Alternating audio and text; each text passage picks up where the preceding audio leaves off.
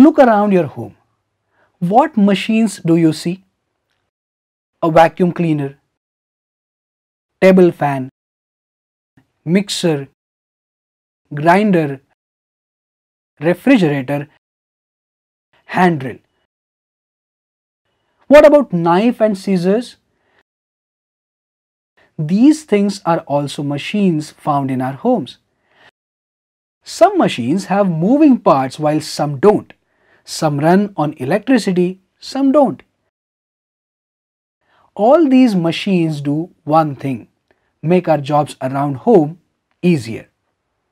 Our muscles do many jobs. All day, every day, muscles push or pull for you. However, many tasks need more force than muscles alone can give. Did you ever try cracking a betel nut with your bare hands or pulling this nail out of the board with your fingers? You try as hard as you can, but you cannot just do it. You are likely to use a nutcracker and claw hammer to do the same. You can lift a spare tire from the car, but you will need a jack to lift the whole car.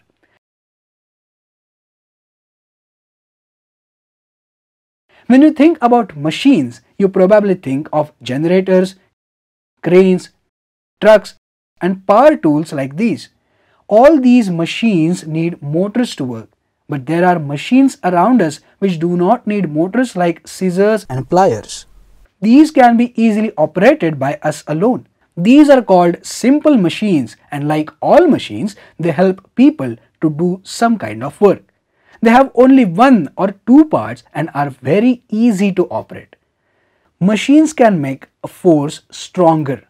We apply a small force. Machine transfers it into a larger force. Nutcracker, claw hammer, jack are nothing but a kind of machine.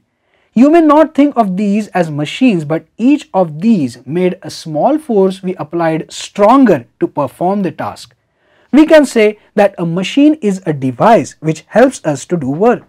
We use the word work in a special way. We do work when we move things around, like throwing this ball or moving this book. Tejas is reading the book. He keeps it on the shelf when he is done with reading. He has done work on the book. If he keeps the book on the upper shelf, he has done more work on the book. He needs the same force or effort this time, but has to apply for a longer distance. Work has two parts. First, how much force or effort is needed, and second, how far force or effort is used, which is nothing but distance. Work can be defined as movement of force through distance. The sweeper is cleaning the road with the broom. Top part of the stick is moving back and forth only a short distance, but the broom is moving much longer. Force applied by the sweeper on the handle causes the broom to cover greater distance.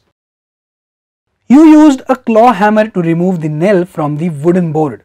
When you pull the handle, the small force you apply on the handle becomes a much larger force at the place where the hammer is locked in the nail. This enables you to remove nail with the small force. There is a saying, you do not get anything for nothing, means nothing is free. This may not be true for everything, but it is true for machines. A machine does not multiply force without charging a price. The price is the greater distance effort moves. When a machine multiplies the force, it also increases the effort distance. It may help by changing the amount of force or speed of action. This claw hammer is a machine which can be used to pull the nail out. A relatively small pull on the handle produces much greater force on the claws. There are only 6 simple machines. 1. Inclined plane. 2. Wedge. 3. Screw. 4. Lever. 5. Wheel. 6. Pulley. However, physicists recognize that there are only 2 basic principles in machines, namely lever and inclined plane. The wedge and screw use the principle of the inclined plane. Pulley, wheel and axle may be considered types of levers.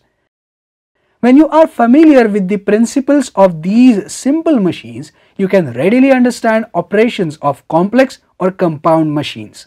Summary: machines of all forms make our jobs easier. Machine is a device which helps us to do work. Work can be defined as movement of force through distance. Simple machines have one or two parts and are easy to operate. There are 6 types of simple machines. Let us explore simple machines one by one.